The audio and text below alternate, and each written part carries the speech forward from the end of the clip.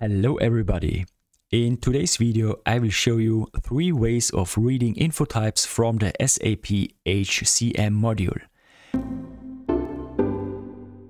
Infotypes consists of 4 numbers. The employees' details are recorded in different infotypes, such as personal data, bank details, address, and so on. So I'm here in the transaction PA20, and these are some other infotypes like basic pay and addresses, organizational assignment, and so on. So, and now the first way is select the infotype data directly from the table. In my example, I want to read the infotype 105, and I read this from the table PA0105 into a structure, and I pass a personal number here,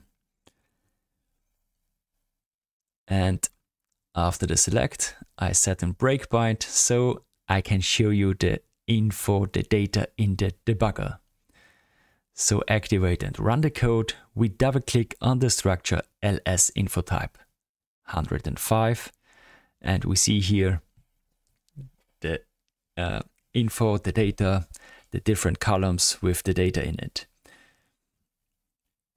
So the important data for me here is user type and user ID. And this is the first variant. So the next variant is to call a function module. For this we click here on pattern and I call the function hrReadInfotype. Here we see some mandatory exporting parameters like personal number and infotype, and the table infotype tab. So I pass here the personal number and the infotype 105 and the infotype tab. And for this I have to declare the structure. So I declare here the ls infotype 105 of table type or type table of PA0105. So let's try this one. So let's see if this works. I paste here the structure, activate and run the code, double click on the structure, and if we check the data we see there is something wrong. We see the personal number is not valid, mandant is not right, and so on. There's some problems with the data here, and the reason is because the table consists of the column mandant, so we have to pass here to declare here the structure. So I check this in the transaction SE11, or I show you this. So I type here the database table PA105, and we see here the column mandant, the client. And we don't pass the client by the function module. We don't, and here in the structure we don't have the mandant, the client, and this is the right structure we need in the function module. So we are not allowed to pass the mandant here. So let's check again. And now we see the correct data, the correct assignment to the columns. Okay. So the next way is the object-oriented way.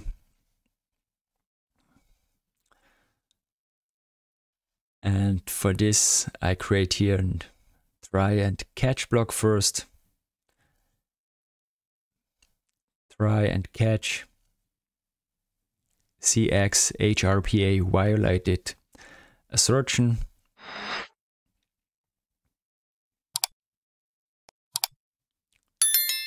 And try. And then I create an instance with CLHRPA read info type. Then I call the method getInstance, and here I have to pass the importing parameter info type reader, and here I declare my object info type, and then I use this object and I call the method read. And we have here some exporting parameters similar to the function module parameters.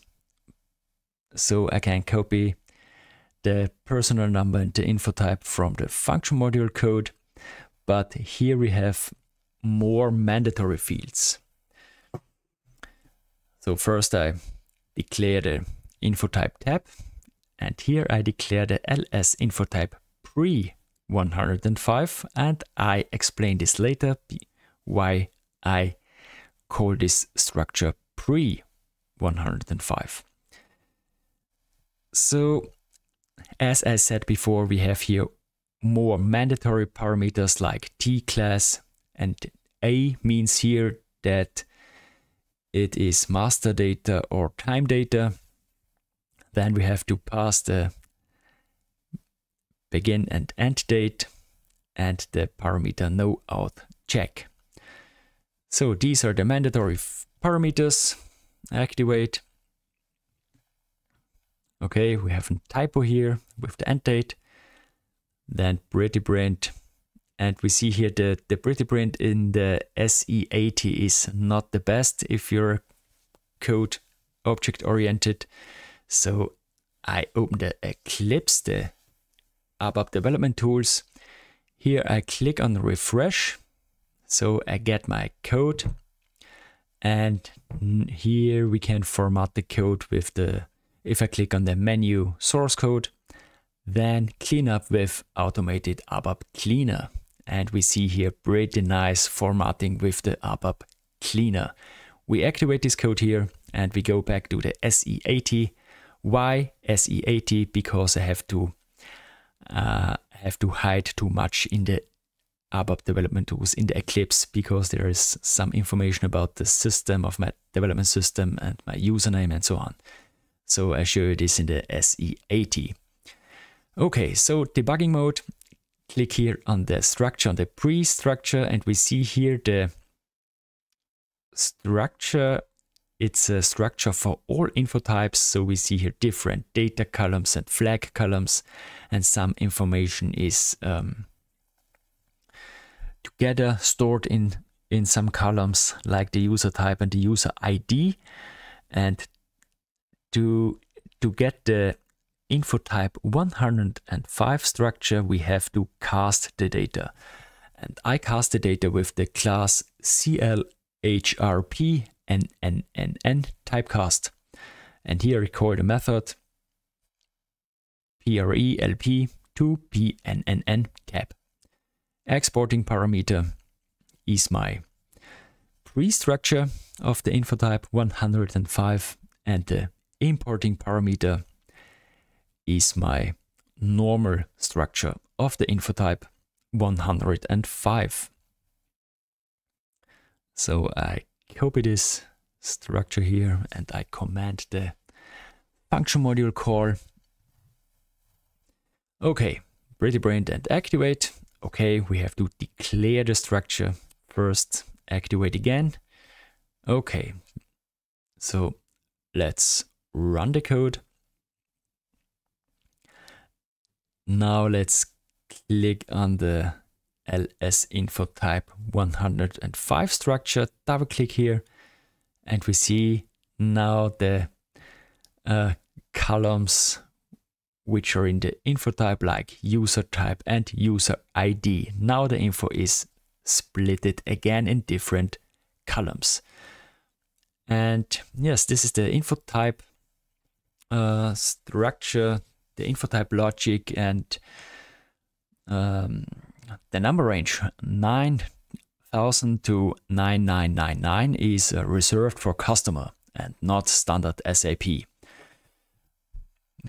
Yes, yes, that was it. If you like my videos, subscribe to my channel and give me a thumbs up.